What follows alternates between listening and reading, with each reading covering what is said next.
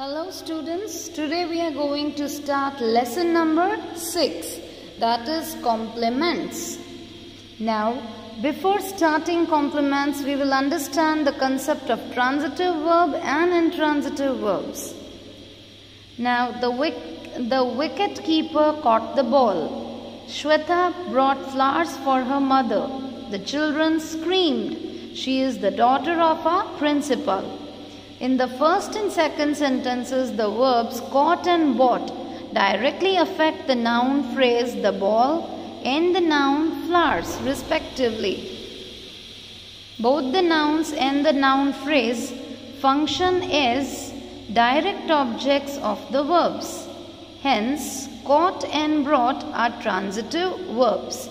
Now, caught and brought are transitive verbs. See, the wicket keeper caught. Caught what? The ball. Here it is a transitive verb. Why? Because it requires an object to complete its meaning. Shweta brought what? Flowers. But here the children screamed. Here it doesn't require any object to complete the meaning. So this is the intransitive verb. She is the daughter of our principal. Here is also doesn't require any object to complete the meaning. So the first two are transitive verbs and the next two are intransitive verbs. So let us start question number 1. Underline the transitive and intransitive verbs in the following sentences. Write TV for transitive verb and IV for intransitive verbs. A. My sister is an aspiring economist. Is an aspiring economist. It is intransitive verb because is doesn't require any object here. B. The puppy lost its way in the storm. Lost. Lost what? Its way. So transitive verb. My mother sent. Sent what? A letter. So transitive verb. The Sabri Express arrived an hour late today. Arrived an hour late today. It doesn't require any object. So, intransitive verb.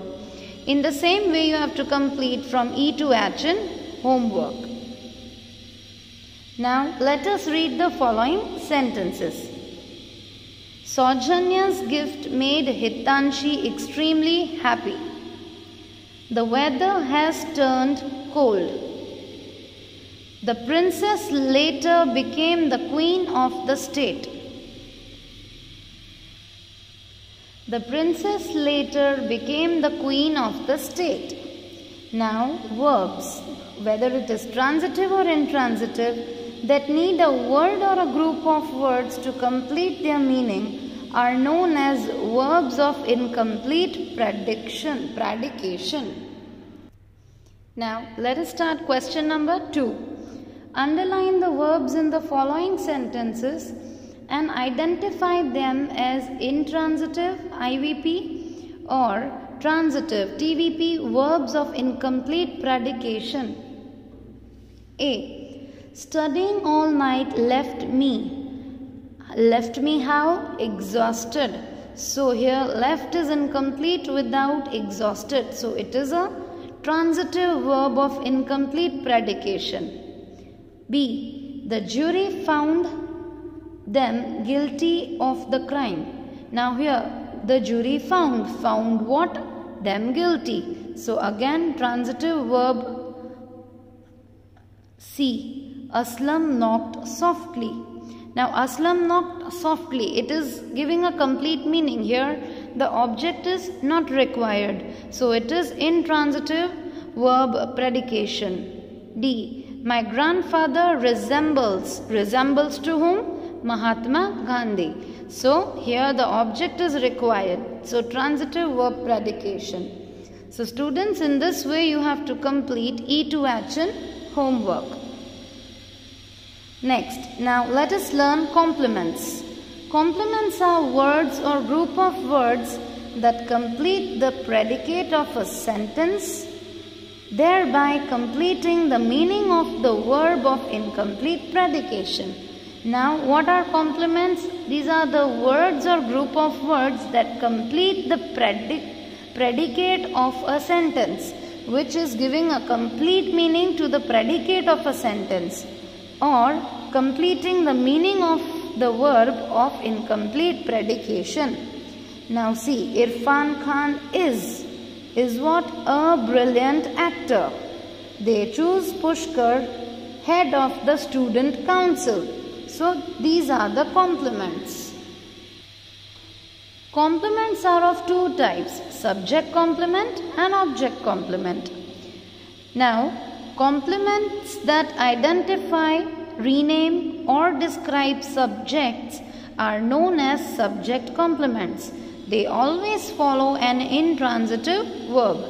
Now, the complements which are identifying, renaming or describing the subject are subject complements, and they always follow. They are always after intransitive verb. See, Nandini is the winner of the competition. Now here, is the intransitive verb. The children appear excited for the picnic. My neighbor's new dog has become really weak. Now here, the winner of the competition. Who is the winner of competition? Nandini. The children appeared excited for the picnic. Who was excited for the picnic? The children. All these are complements which are referring to the subjects. The following parts of speech can be functioned as subject complements: noun or noun phrase, pronouns, adjective, adverb or clauses.